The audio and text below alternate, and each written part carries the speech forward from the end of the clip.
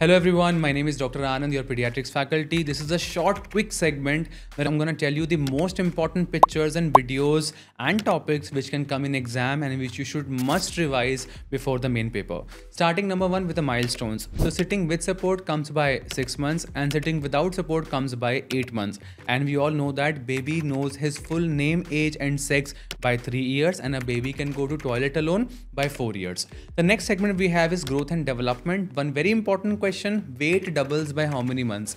So weight doubles by 5 months and triples by 1 year, and height doubles by 4 years and triples by 12 years. Next important segment came in INI-CET paper also regarding the head circumference. The next topic, what is the normal head circumference of a newborn? Around 35 centimeter. How does it increases? The beginning 3 months of life, it increases by 2 centimeter per month, next 3 months 1 centimeter per month, and next 6 months 0.5 centimeter per month. Coming to syndromes, most favorite topic for all the exams. If I say single palmar crease, what will you think of? The answer is Down syndrome. And which is the most common congenital heart in Down syndrome? It is endocardial cushion defect, which is also known as AV canal defect. Next question, female patient with a webbed neck, what will you think of? The answer is Turner syndrome.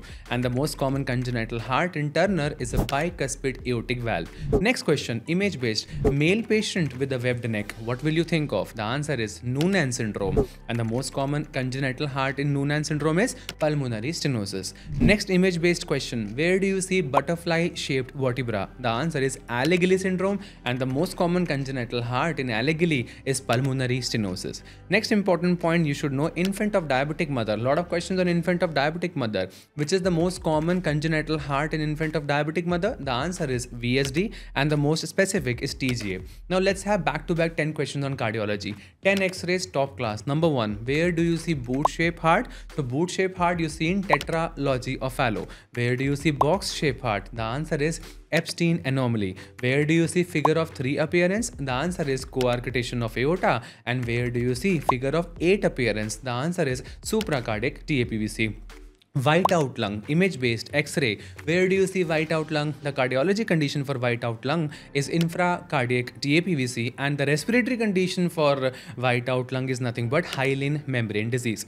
Neonatology top class question, what is the treatment of choice of neonatal jaundice? The answer is phototherapy. Yes, the machine, the image in front of you, phototherapy. What is the wavelength of this machine? 450 to 490 nanometer. And very importantly, what is the side effect of this machine? The answer is bronze baby syndrome. If I ask you a question, a newborn baby, he has got a trauma on the head, and that is because of prolonged labor. So prolonged labor having a swelling on the head, prolonged labor, the answer is caput succedaneum. If the baby has a traumatic delivery, forceps delivery, and then having a swelling over the head, the answer is cephal hematoma.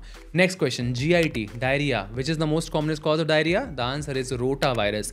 How much is potassium in ORS? Very regular question. The picture in front of you, ORS packet. How much is potassium? Potassium is 20, sodium is 75, glucose is 75, citrate is 10, and chloride is 65. Next question, what is Risomal?